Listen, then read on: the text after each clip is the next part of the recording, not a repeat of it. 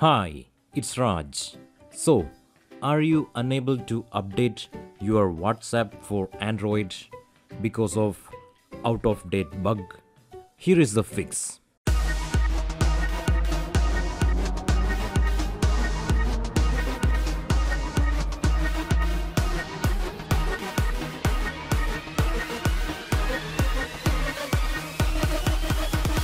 So, this bug usually happens if you have joined the beta program and you won't be able to use WhatsApp unless you uninstall, leave the beta program and install the normal version from Play Store.